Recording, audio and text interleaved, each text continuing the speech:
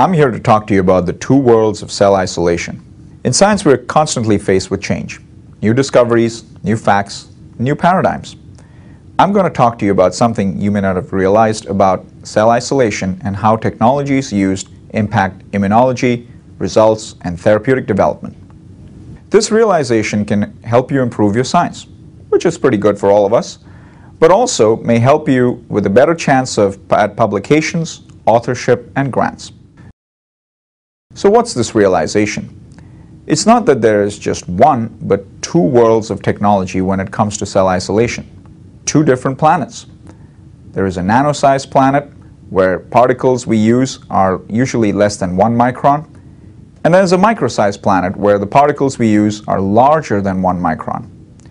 Your view of cell isolation, immunology, therapy, and toxicology can be largely dependent on which planet you live on. While this is an oversimplification, there are many different definitions of nanoparticles in play, depending on technology, manufacturing types, and brands. But to simplify, let's look at Wikipedia's definition. Nanoparticles are sized between 1 and 100 nanometers. So here's the thing. The most commonly used product for cell isolation, referred to as microbeads, are actually only 50 nanometers. Therefore, they're not micro-sized at all. They're nano-sized, and they're not beads at all. In fact, they are random and irregular in shape. Confusing, I know. So let's just call them nano-sized particles, or nanoparticles. They kind of look like cornflakes. And since these nano-sized particles are largely comprised of iron and polysaccharides, you could say that they resemble sugar-coated cornflakes. So let's compare this to the micro-sized planet, where larger magnetic spheres, or beads, are used. Beads that are several microns in size, completely spherical, and highly uniform. Now, most of us live on the nano-sized planet of cell isolation. Why is that? There are three primary reasons. First, nano-sized particles, confusingly referred to as microbeads, were developed to be compatible with flow cytometry. So they quickly gained a following for this important application. Second, there are a lot of kits available. Third, it has the most applications. And as research scientists, you will not often get criticized for using technologies that others have used. For a number of years, cell isolation on the nanoplanet has been humming along. Scientists were happy, they were learning about cells, there was easy acceptance to publish. And until recently, this was all right. The main goal after you've isolated your cells is to identify and understand the different types in the human body.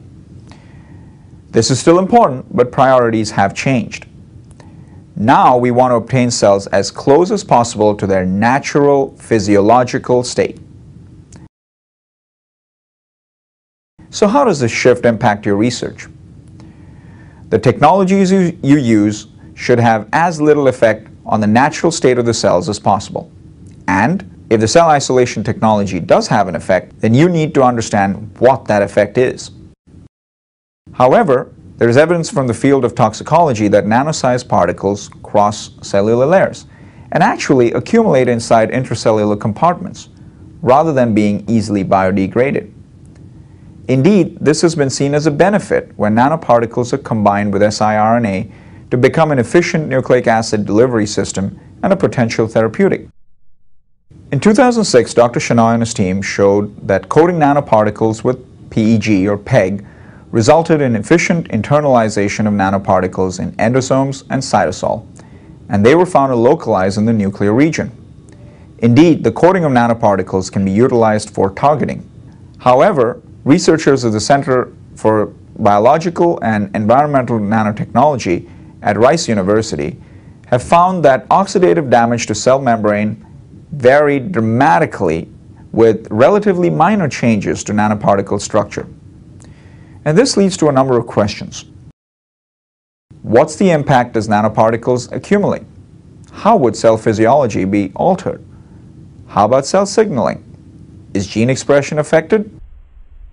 So while toxicologies live on the nano-sized planet, they're in a different discipline than scientists doing all the cell isolation, which is like living on a different continent. But because the scientists doing cell isolation are in a different discipline and so remote, they keep using the nano-sized particle without being fully aware of what is happening on the toxicology continent. And so if nano-sized particles interfere with cellular mechanisms as seen in toxicology studies, then it's easy to understand that the same concerns also apply to cells isolated with nanoparticles. Back on the micro-sized planet, scientists using bigger beads see that they are more controllable. The beads could be added to and removed from the cells. Importantly, since the beads are larger than nanoparticles, they cannot easily be endocytosed by most cells. And if you want to isolate cells that are particle or bead free, if you really want to set your cells free, then the micro-sized planet is where you want to live. The bigger beads also have larger magnetic force, so the cells can be isolated more efficiently. Dr. Fossman's team from Harvard found that with smaller particles, the cells had to wait longer. And you don't really want them piling up on top of each other, getting starved from oxygen and nutrients. So she noticed a big improvement in the yield of cells when using micro-sized beads as opposed to nano-sized particles. In a short period of time, 100% of the cells are successfully isolated, and these cells have better viability and better purity. In other words, big is pretty good for cell isolation. So, here is where cell isolation is. 2 planets, one nano-sized and one micro-sized. Both have their advantages and disadvantages. Nano-sized particles have been highly published, and historically, this was the only technology that worked well with flow cytometry. But nanoparticles cross the membrane and have been demonstrated to impact cellular mechanisms. Micro-sized particles are not easily endocytosed, and the beads can be removed from the cells, and then the cells can be used in any application, including flow cytometry. Immunologists have recognized that cell isolation is a critical step to achieve reliable results. The technology used should have as little effect on the natural physiological state of the cells as possible. Knowing this, you might want to carefully consider which planet you want to live on.